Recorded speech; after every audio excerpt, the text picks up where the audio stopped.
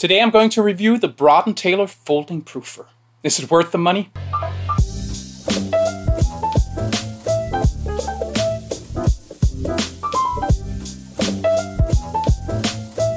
Hi, I'm Sune and I'm a food geek.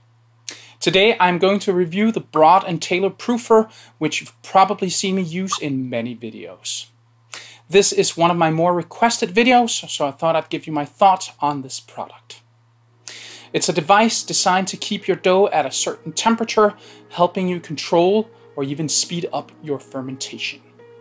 It can also be used as a slow cooker for making yogurt or for tempering chocolate. So it's not just a one-trick pony, but I honestly have never used it for anything else than dough. I've used this device for over 2.5 years and I've purchased it with my own money. Everything contained in this review is my honest opinion. You can make your own proofer, like Henrik shows on his awesome channel, The Bread Code. Follow the link above. Being an engineer and pretty practical is required, and honestly, while I am an engineer, I like to tinker with bread, not my tools. So what do I like about the Brød & Taylor proofer? 1, it is super temperature stable. Once you've set it, it's heated and it keeps the temperature very well. It works great for fermenting doughs, but also for making a starter or just feeding your starter and getting through the cycle quicker. 2, it folds up into almost nothing. So when not in use, you can just store it on a shelf somewhere. That's really good thinking on Brød & Taylor's part. I love a good user experience.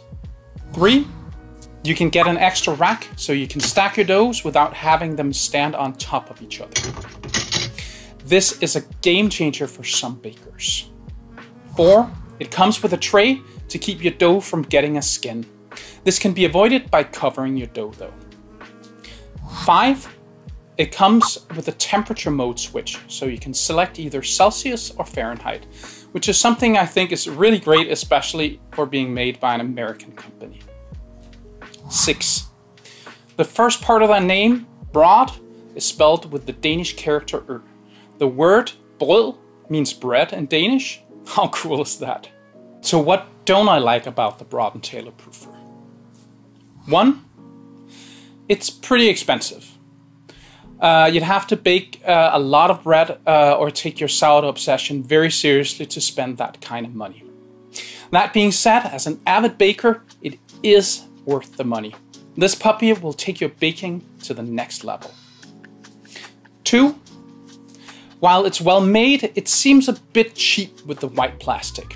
It's practical, keeps the weight down, but it doesn't look very premium. I can live with it because it delivers where it matters, but you aren't going to keep it on your kitchen counter next to your $2,000 espresso machine straight from Italy. 3, it doesn't lower the temperature.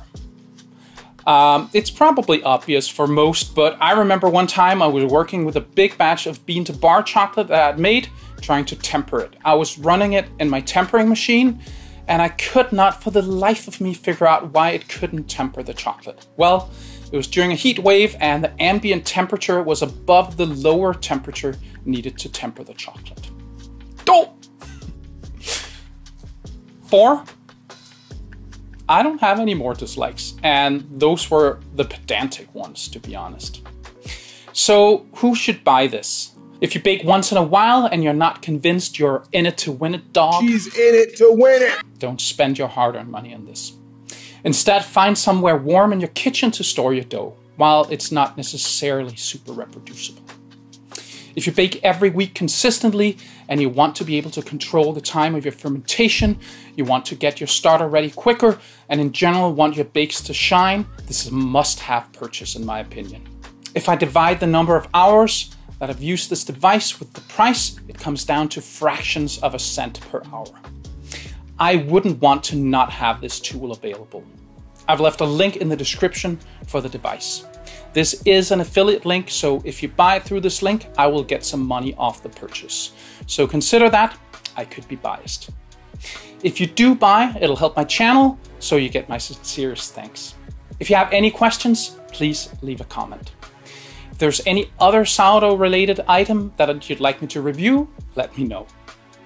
For more sourdough content like this, please like and subscribe. I'll see you next time.